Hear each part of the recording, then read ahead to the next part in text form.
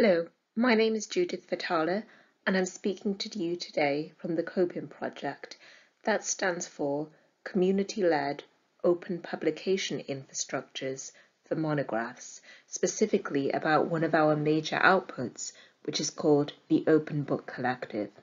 And the title of this talk is Open Access Monographs for Teaching and Research, Equity and Diversity Beyond Book Processing Charges. And you can see some of my contact details right there. I work for both Lancaster and Coventry on this project. So as many of you will be aware, we're seeing a lot of moves, for the most part, which is welcome, towards an open access landscape for books, including the work of Plan S and Coalition S, and the fact that as of January 24, the UK's major funder, UKRI, will require monographs, book chapters and edited collections to be open access within 12 months of publication. We're seeing a lot of new university presses and scholar-led publishers emerge on the landscape, at least some of whose output is open access, and also various large-scale OA book schemes such as Knowledge Unlatched. But as happened with Knowledge Unlatched, there is a danger here that the takeover and monopoly by commercial companies of open access spaces and commons will lead to excessive book processing charges by a handful of major companies in line with the processes of platform capitalism or the takeover and monetization of OA spaces. And you can see COPIN's full statement on some of the problems of the corporate takeover of OA at the link there. So very briefly, what are some of the problems with book processing charges or paying to publish books open access, be that the author or their funder? Firstly, it's inequitable. Academics with secure long-term funding at wealthy institutions are more likely to get published, which leads to an entrenchment of academic hierarchies that already exist, a lack of opportunity and a stultification of fields. It supports commercial monopolies. As I mentioned, there is a danger of the OA landscape being taken over by a few major commercial players, there being less diversity, fewer publishers will survive, and poorer value for money for everyone involved in the supply chain. While there are other ways of funding OA books, including institutional support or freemium models, these are kind of unreliable and make it hard for publishers to plan for the future. So what the Open Book Collective provides is an alternative way to go about OA publishing for small to medium publishers. We're bringing together publishers, publishing service providers and research institutions who are committed to a different kind of vision for open access, a more sustainable future for OA book length and long-form scholarship.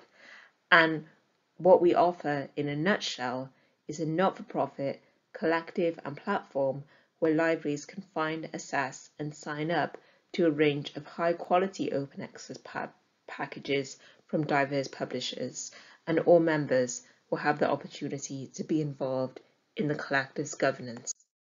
So we're committed to certain core values, including the care and curation of high-quality academic books, bibliodiversity, collaboration and resource sharing rather than competition, networked community building and assistance over profit-driven centralization, horizontal working relationships over hierarchy, and safeguarding accessibility to and reuse of academic books for a global readership. So how will it work? Well, basically, we'll work from the left-hand side here. Publishers and service providers offer membership programs via our collective and platform. Libraries sign up to what they would like to support, and I'll tell you a little bit more about that in a second. The platform will generate quotations. Publishers and service providers receive membership income less fees, And I want to state here that the OBC is a charity, it's not for profit, it is only generating the income to sustain itself. And libraries receive public recognition of support for the OA publishing, as well as other benefits such as annual reports, and I'll tell you a bit more about that in a moment. So there's going to be a choice of flexible subscription packages that libraries can sign up to, or they can make individual publishing schemes or the entire collective. So we'll support the publication, discovery and distribution of OA books and make it very easy for OA books to be delivered to libraries. So librarians have told us that this can be a problem sometimes due to, for example, a lack of reliable metadata, which all our books will be fully furnished with. This is called a library membership model, and it has been used previously, but we are building on this and expanding on this by offering not one package but many for libraries to easily compare and assess and build or build a bespoke one. So it helps publishers start a library membership scheme if they don't have one. It makes the catalogue and metadata functions freely available to anyone, and it massively assists and time saves for librarian in easily assessing OA content for local and global relevance and comparing the offerings for different publishers in one place. So this is just indicative content here. It's a quick preview of what the platform website is going to look like. If you scroll down from the first page, it'll look like that. You can see the different options to take action for different kind of stakeholders. You can see the pages for library members to build their quotation here, the selection of some publishers and service providers. So this is going to be extremely time-saving and convenient for librarians and make it easy for them to demonstrate local value to their budget holders. That's something that librarians in developing the OBC have told us is very important to them, because quite often they have funds to support open access, but there's such a confusing array of options that they don't know where best to invest them.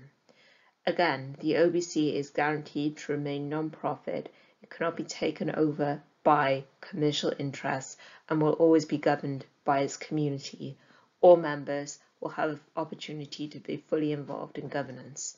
So if you'd like to connect with us and get involved, you can see that I am the Research and Outreach Officer for Work Package 2, which is producing the Open Book Collective.